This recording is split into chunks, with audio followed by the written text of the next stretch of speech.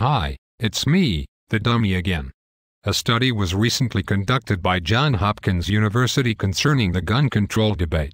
Participants in this study were asked if they supported universal background checks for all firearms purchases in the United States. They reported that 89% of respondents favor universal background checks on firearm sales, and supposedly 75% of the respondents said that they were members of the NRA. Does anyone expect an unbiased study to be conducted at Johns Hopkins University? New York City Mayor Michael Bloomberg has given them $1.1 billion throughout his lifetime. Folks, that is billion with a B for $1.1 billion. I am sure the school could release an unbiased study that said pretty much whatever Michael Bloomberg wants it to say.